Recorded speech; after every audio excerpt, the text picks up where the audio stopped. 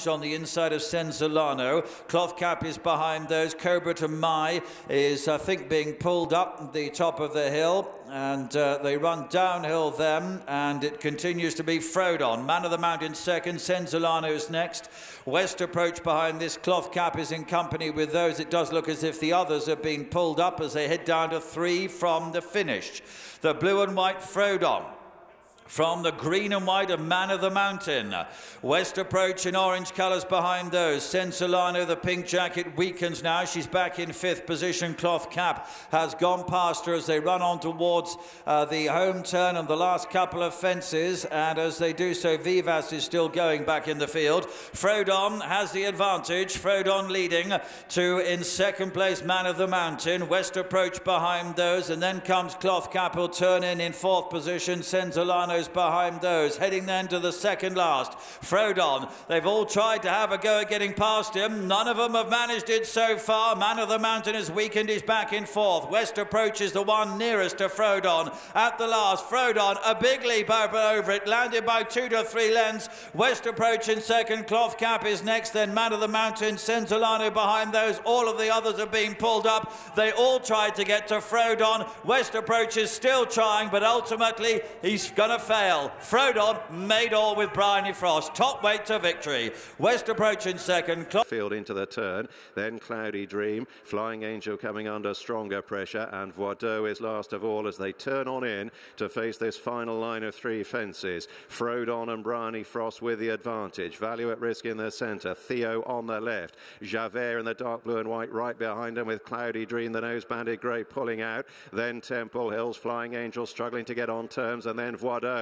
Frodon pouring it on. Here's the 2nd last. Theo now giving chase. Snatched at it. Then Javert from Cloudy Dream. Temple Hills. Value at Risk weakening away. The long run down to the final fence of the Monet's Garden Old Roan. Frodon here trying to defy top weight in the hands of promising conditional Bryony Frost. Javert and Cloudy Dream are giving chase, trying to close. Frodon will need a good jump at the last. Got it, but only landed length clear. Cloudy Dream. Javert threading the eye of the needle. Frodon digging in very gamely. Javert inching a bit closer, but Frodon is finding plenty for Bryony Frost, and Frodon takes the Monet's Garden Old Roan chase. Javert in 2nd, Cloudy Dream 3rd. Very close for 4th between Temple Hills and Theo.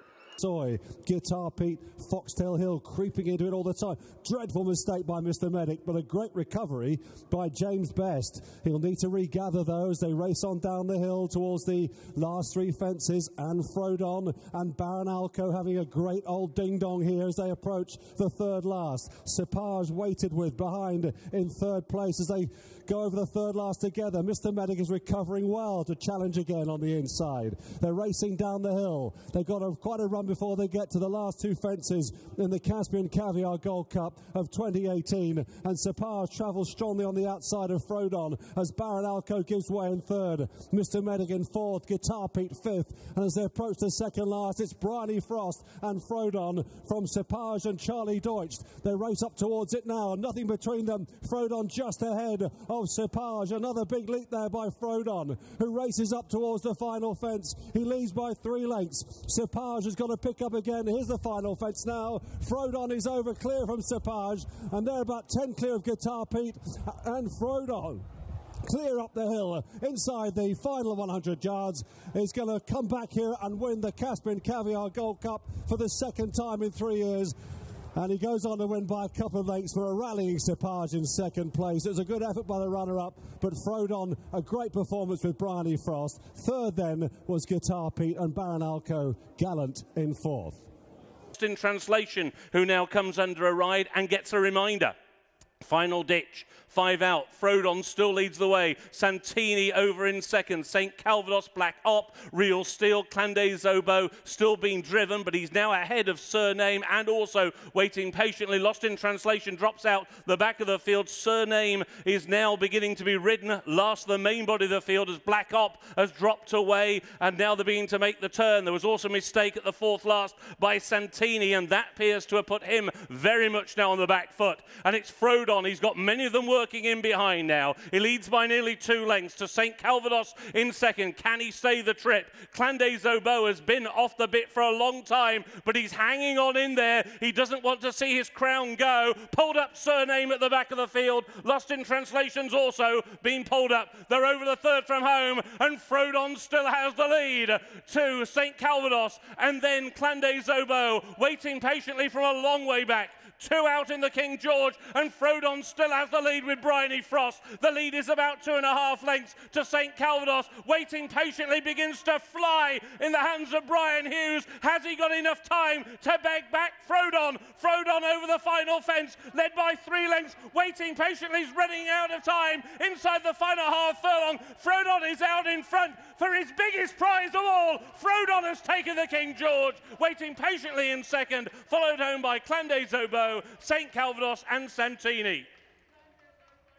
Still out in front, Frodon, Aso nods slightly on landing, then ridden now, Road to Respect, Monolith under so creeping round the inside, Footpad is following him, and then behind these races, Balco de Flo and Coney Island, they swing the final turn, and it's still Frodon by a length, under so scampering round the inside with a challenge, then Aso, Monolith, Footpad is getting closer in the green jacket, and then out wide, Road to Respect. Here's the second last, Frodon and Aso, Frodon on the far side, Aso coming back, under so not too good there. Out wide, Road to Respect is battling on well. They race on towards the final fence, and Frodon and Aso are battling it out still. Aso on the near side, Frodon on the far side, chased hard by Road to Respect, and then Monolith up the hill, Frodon on the far side, he's pulling out more from Aso, then back in third, Road to Respect is Frodon and Bryony Frost, a match made in racing heaven. He's going to see it out to win again at Cheltenham,